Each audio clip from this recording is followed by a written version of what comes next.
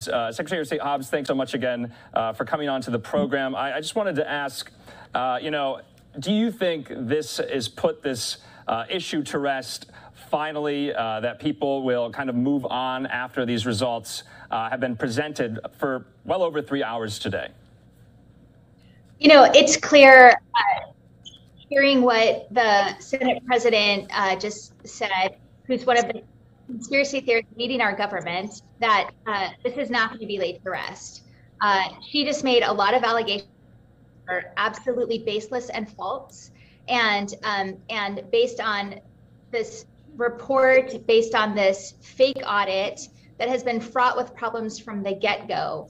So no, this is not going to be laid to rest. Clearly, these folks are going to keep using this misinformation to pass really bad legislation and to continue to sow doubt among the electorate on the integrity of our elections. And Secretary, right now, hashtag decertify Arizona is trending on Twitter. I just want to have you give the opportunity to voice to our viewers. From what I understand, there is really no mechanism either in the state constitution or the U.S. Constitution to decertify an election. Is that correct? There is zero basis in law to decertify an election.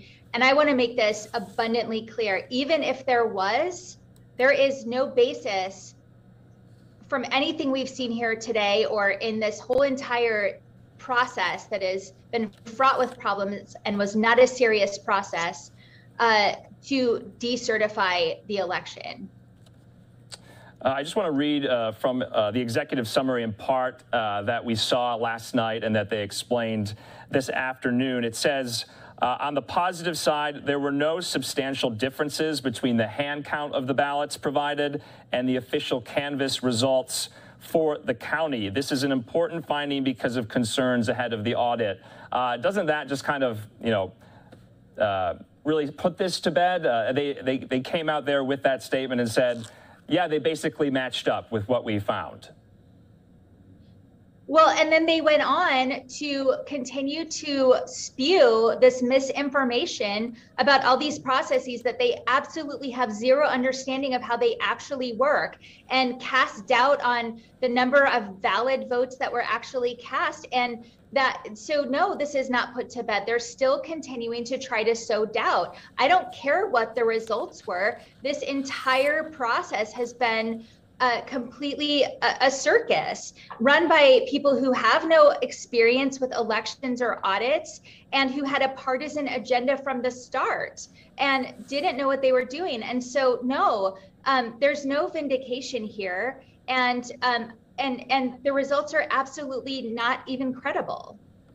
So you don't think that any diehard Republican voter who after today they realized Joe Biden was the victor in Maricopa County, ergo Arizona writ large, you don't think they would be persuaded or their mind has changed after today? No, because what we're seeing on social media and attacks at us are that the misinformation contained in this report gives credence to the allegations that there was fraud, and we know that there wasn't. These allegations have no basis, but this report purports to substantiate that there was. And like you mentioned, they're using the terms anomaly, concerns, process errors. And Maricopa County Board Chairman Jack Sellers says basically all that is just noise because, the headline of this is President Biden, in the end of this, got 393 more votes than originally what the tabulation was. Out of 2.6 million, 393 votes were kind of rectified and recalibrated. And so, going forward as the chief steward of elections in the state of Arizona, we're almost up to the midterms. 2024 is right around the corner. Can Arizonans have integrity in the elections in their state? Arizonans 100% can have confidence in the integrity of our elections with or without this sham audit or whatever they believe.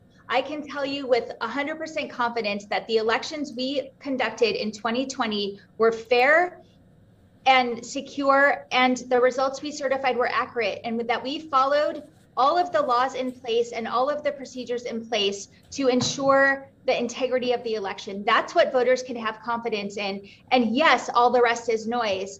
Unfortunately, the folks that are making that noise are going to continue to try to make that noise to undermine the integrity of our elections. And we've seen some evidence that possibly Karen Fann might be kind of passing the buck on all of this to Attorney General Mark Brnovich to see if any statutes were broken back in 2020. Do you think that will turn up anything? There's nothing to investigate. I mean, the Attorney General has showed time and time again that he's more interested in his political future and playing political games at the expense of Arizona voters. He hasn't been on the side of Arizona voters. And so I don't have any confidence in any process that his office would undertake in regards to this sham audit. Lastly, just let's look at the big picture of this. Do you think, you're running in a highly contested race in 2022.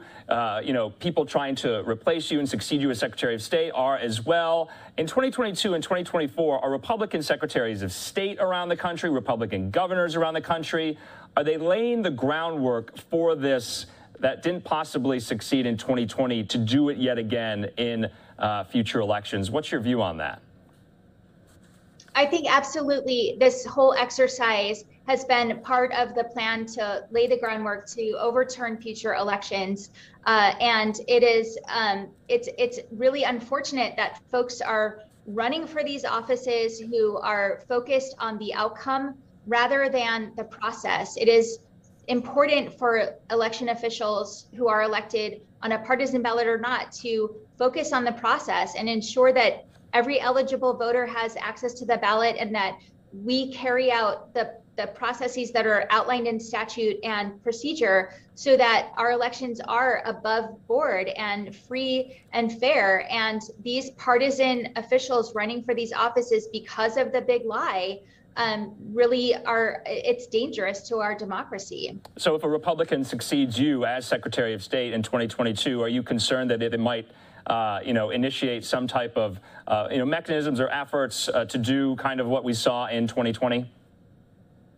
I'm concerned about any person running for this office who says, if I was Secretary of State, Donald Trump would still be president, or some other specific outcome, because that is not what we are supposed to be focused on. And that is not about party. That is about the job that we are entrusted with, upholding the Constitution and laws of our state and ensuring that we are conducting the duties of our office as fairly and impartially as possible.